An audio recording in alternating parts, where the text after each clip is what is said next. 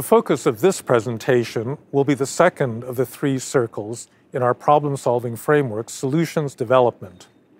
Note that I said solutions and not solution, because there is often not a single way to solve a problem, and you will not necessarily know which one is feasible until you have laid out an implementation strategy.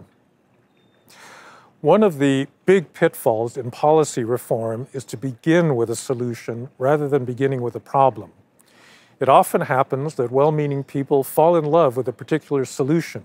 It can be a new technology or a market-based approach to a public problem or a trendy initiative happening in some other country that you want to try to import. There's nothing wrong with borrowing solutions from other places, but oftentimes these solutions will not be solving real problems.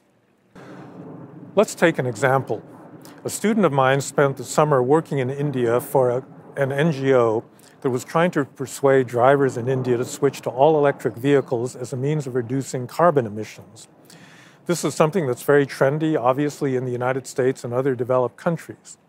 The only problem was that most of the new electricity being generated in India is produced in very dirty coal-fired power plants, and the vehicles that were being replaced were often powered by natural gas.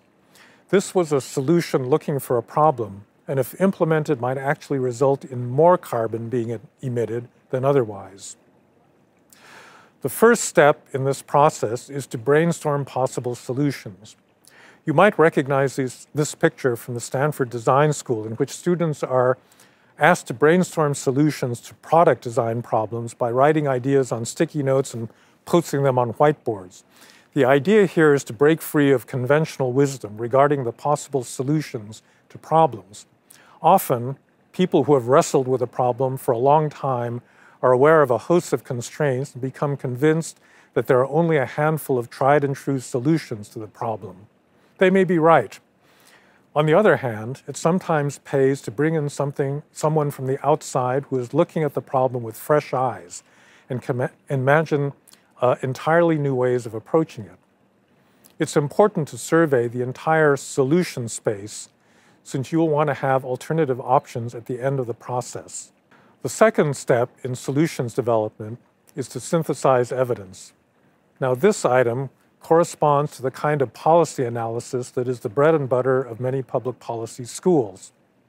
You need to gather basic data in support of different solutions, like what is the scope of the problem? How many children are infected by this disease in this region?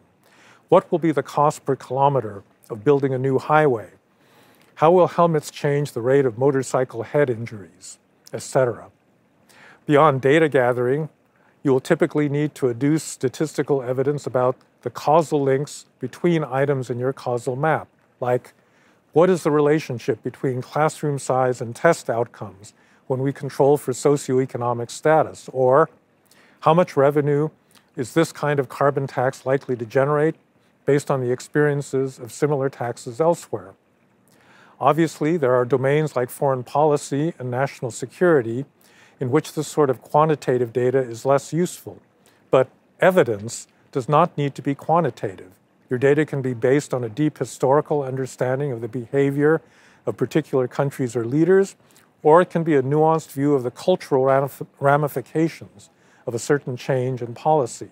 So data can consist of a detailed history of a particular negotiation or analysis of the military balance under particular scenarios. The third step is to explicitly lay out a theory of change, that is, a theory about why your proposed solution will lead to outcomes that you intend to change. It will be based on the causal map that you laid out in the problem identification phase, but it will be a subset of the causal relations outlined there.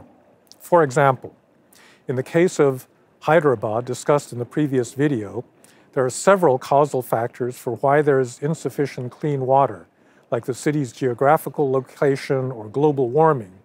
And these are ones that your solution will not be able to affect. You will therefore need to specify which causes you intend to affect, which are indicated by the black arrows in the chart. The evidence that you have synthesized should back up your claims that the boxes in your map are causally related. Everyone operates with an implicit theory of change at the back of their minds, but often when you try to make them explicit, you realize that some of the causal links that you have assumed are really not backed up by strong empirical evidence.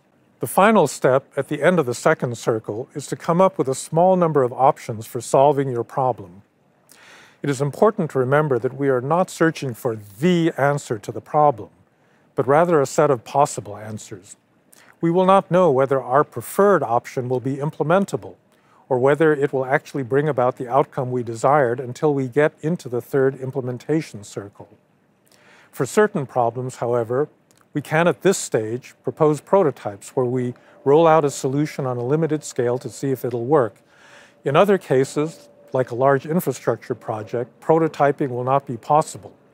But there are other ways of testing our solution, for example, by consulting focus groups or stakeholders. At this point, you should have a preferred solution to your problem in mind, but you should have other options that are less optimal but possibly more workable.